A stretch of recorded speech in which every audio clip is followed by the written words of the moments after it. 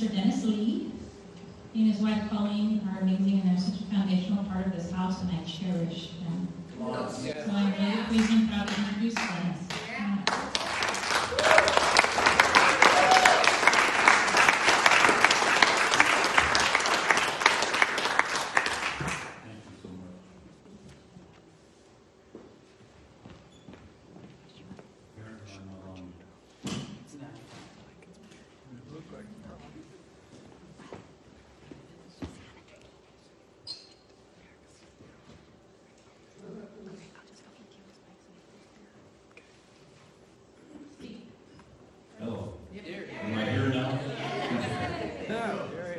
Yes, thank you very much for that welcome. Just like to welcome the people watching on Facebook. We just pray that you're touched today. All through the worship today, I just felt Father's heart. His heart just came and overshadowed me in a way that I probably have never felt before. I see myself running through a field of grass when I was a little boy. And I think that's where God wants all of us to start. As a little child, delighted to be in the presence of Father. I was talking to Chris this week, and he said the Lord has taken him to a place where he starts every day on Father's lap. That's where we need to start our life from. Around Christmas time last year, I was praying and I just heard the Lord say over and over the word alignment. Alignment. And I just prayed and I asked the Lord, what does this mean, Lord? What is the alignment about? And He's given me a whole lot to say on that subject. The Lord wants to bring His church, the body of Christ, into divine alignment. Amen. I believe there's so many churches and so many people in the body of Christ that are out of, they're misaligned. Their priorities, their affections, the way that they face life is not in line with heaven. And the place to start in alignment is to have Father's heart. Yeah. Come on. A father, when he looks at his children, he doesn't see all the things that are wrong with his children. He looks at his children with a delight and a heart of pride. That's my child. And I'm so proud of them, and I delight in them. So, when we have Father's heart, each of us, when we have Father's heart, when we look at other people, we're not going to see all the junk. We're going to see the gold in them.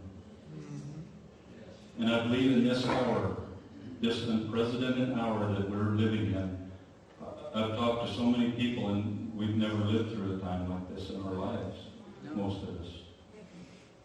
In this hour, God is breathing on the body of Christ. Chris just shared with me. He said during worship he's seen the Lord breathing on the body of Christ. And He's bringing things into alignment. And He's bringing people's hearts into alignment. To have Father's heart. I'll say it again. Coming into agreement with heaven is our affections. Where do we run to when we have a hard time? Where do we go when we feel hopeless? Our values, what do we value most in our life? And the single most important thing in my life is to spend time in His presence. That's where He transforms us to be like Him, to have His heart.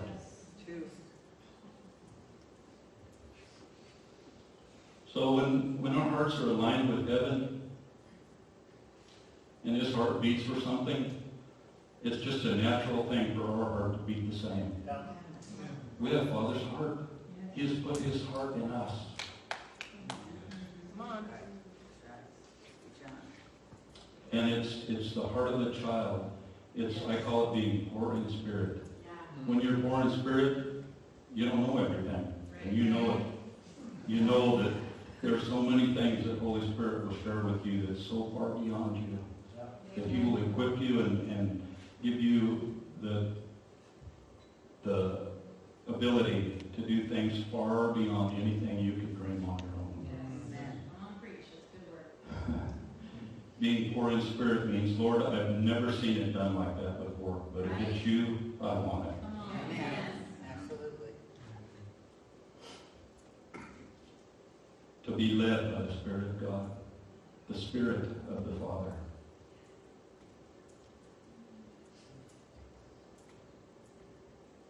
So, my number one value in my life is to value His presence more than anything on earth and in my life. I've heard the Lord many times say, "Come away with me, son. Just come away with me." Amen. Do you know that the Father wants to spend time with you more than you want to spend with Him? He longs for us.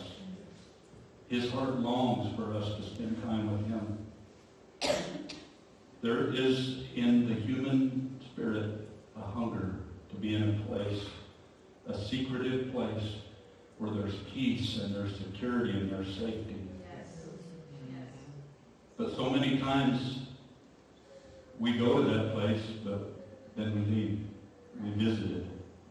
I believe the secret place is a place to be lived from. Yes. That we never leave the secret place.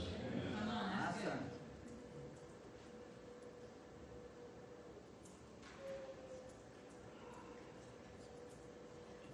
Awesome. Another place that I look in and ask, where is the alignment in my life?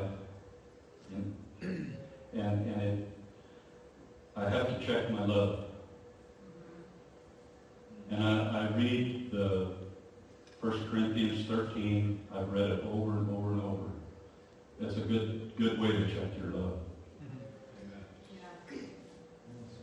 But that's where the Father's heart starts with love.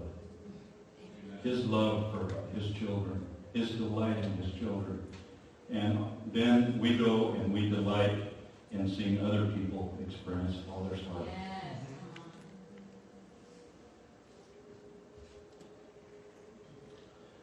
I'd just like to talk a little bit more about the affections of our heart. When we go through life and some of us, we've had a hard upbringing and there's things that are broken in us.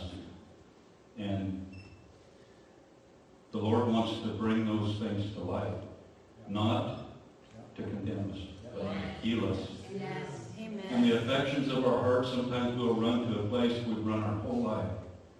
And we know it's not right, and we know it's not the place to go, but we go there. Hallelujah. The Lord wants to become everything to us. He wants to become a father like we've never known. Yes. He wants to impart His heart to us, that when the storms are raging, that we're at peace. And a heart that is aligned with heaven there's no greater rest. Amen. You trust Him. Yeah. No matter what, you trust Him. Yes. There's nothing that can happen in my life that I don't trust my Father to take care of. Woo! My wife and I have been in the process of trying to get building permits going and stuff for our house. And it's been a little frustrating for us.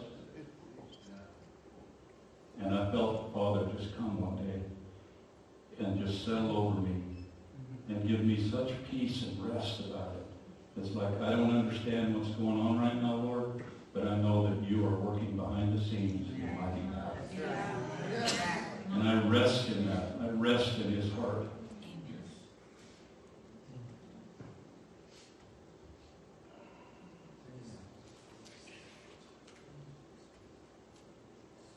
In Proverbs 3, 5 and 6, it says, "Trust in the Lord with all your heart, In all your ways, acknowledge him, and he will make straight your paths.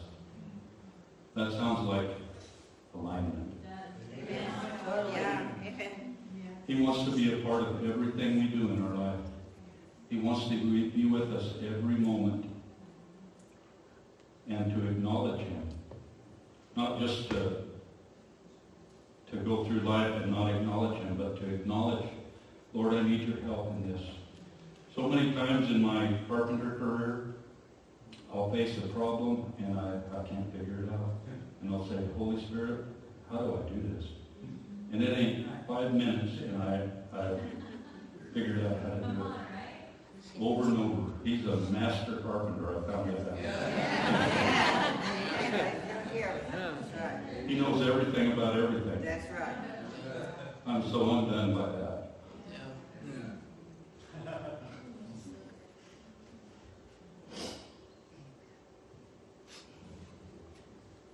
He delights in his children so much. He delights in you. He longs to be with you. And so I just believe that the Lord wants me to impart what he's done in me, to impart that to the other people. So I just feel like the Lord wants me to impart his heart, Father's heart. There's so many people in life that they've had an orphan heart most of their life. They haven't been loved in their growing up. That's right. And right now, I just impart Father's heart to you. That you will begin to experience Father like you've never known in your life. Hallelujah. That he will come around you and be